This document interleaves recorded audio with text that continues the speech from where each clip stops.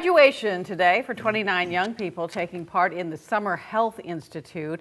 Program started by Salinas Valley Memorial Healthcare System almost 20 years ago.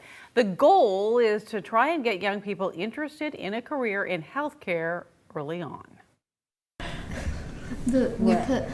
That's Rebecca Carrillo Gomez, and you really couldn't ask for a better ambassador for the Summer Health Institute. I just graduated from the LVN program at Hartnell, and next month I'll be moving to Chico to attend their Bachelor's of Science in Nursing program. Rebecca is a 2018 graduate of the program, and she's back this summer as a lead intern.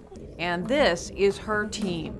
Students from across Monterey County considering a career in healthcare. This program gives them backstage access. So they can see all the different aspects and be able to appreciate all of the jobs that are involved in healthcare. You can actually see it, and when you open it, it'll flow right back open. All of these kids are either going into their senior year in high school or their first year of college. They all had to apply to get in, and then it was 5 weeks of immersion into this healthcare world. They expose us to so much by shadowing and being in the ER, being able to explore all the different professions there is, and how it truly takes a team to lead this hospital together has been a great experience. In addition to that, the team had two big projects they had to complete.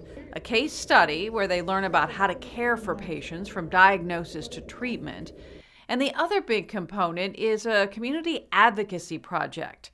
This group collected school supplies and exercise equipment, and then using the mobile clinic, gave it all out to families in underserved communities. I'm so grateful that we had the opportunity to get school supplies and give them to the people, the community, and just to advocate for the community, because most of the people don't do that. They don't advocate for themselves. And that might just be the heart and soul of this program. All of these young students come from underserved communities, and many say they plan to return home after their education to places that need them. I'd say 5 years from now, I hope to have my bachelor's in science and possibly going through the route with being a nurse practitioner.